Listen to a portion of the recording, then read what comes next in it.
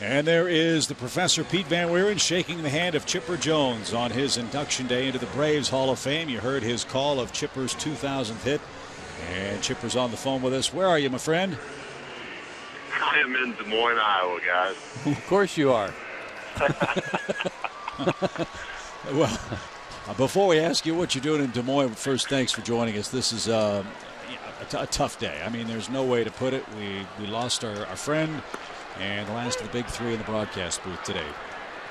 Yeah, it's a really tough day for Braves country. I was sitting up here. I got up this morning. Usually every morning I wake up and I get on my phone to catch all the previous days and nights news. And when that came across my timeline on Twitter, it was I think my heart dropped a good 3 or 4 inches. It was just one of those jaw-dropping moments in my life where I just had to sit there for 5 minutes, in shock that he was gone.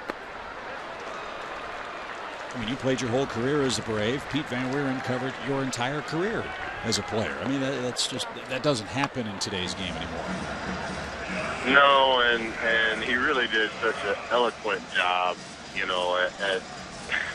at covering everything. And there's no wonder why every time we had a special occasion at the ballpark, whether it was, a number retirement or whatever it may be, that Pete Van Wieren was the master of ceremonies. It flowed out of his mouth a little better than everybody else. And I don't think there's one single Pete Van Wieren moment that I have where it doesn't bring a smile to my face. And you guys know, I mean, when we get on the planes and whatnot, every once in a while I kind of sneak up there and talk to you guys and just kind of soak everything in. But it was different when Pete got involved in that conversation, because he just had these stories that were just captivating. And whenever he got into story mode, he made sure to listen. Yeah, everybody got up on the edge of their seat and got close. Yeah.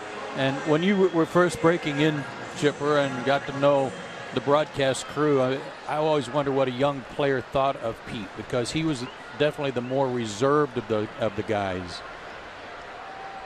Well, Pete made it very easy on everybody, whether you were a 10 or 15-year veteran, whether you were a rookie. He talked to you like you were part of the family. There was no, it wasn't like you were all that intimidated per se. It was just, hey, this is Pete Van Wieren. He's easy to talk to. He's a great guy, and I soaked up every opportunity I got to talk to him. You have a great sense of humor, very dry wit, self-deprecating wit, if you will. Pete wasn't that way, but he was a funny guy once he let you into the circle. Is that a fair way of putting it? Was that the way you interacted with Pete on a humorous level? Oh, there's no doubt. Like I said, every opportunity that you got to hang with Pete, you took that opportunity. He was very, kind of a dry sense of humor himself, and you really had to get to know him and kind of get to know that wit and get used to it.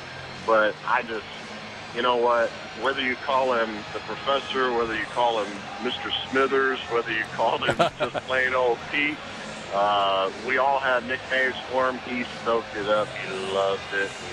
And like I said, even today, so many of the memories that I have of Pete Van Wieren have brought a smile to my face. Yeah, we're showing a picture of Pete on the television, Chipper. I don't think you can see it where you are, but over Pete Van Wieren's career as a Braves broadcaster from 1976 to 2008, he broadcast 15 division winners, 128 playoff games. He saw 4 MVPs play, 6 Cy Young Award winners, 3 Rookies of the Year. There should have been a 4th, and six Hall of Famers over a 33-year career, and soon to be more Hall of Famers on that list too. Well, we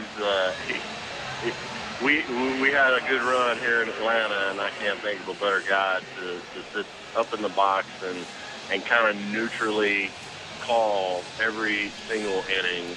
I didn't get a chance to watch much of it. I did a little before I got to the big leagues, but Pete was, he was just so eloquent.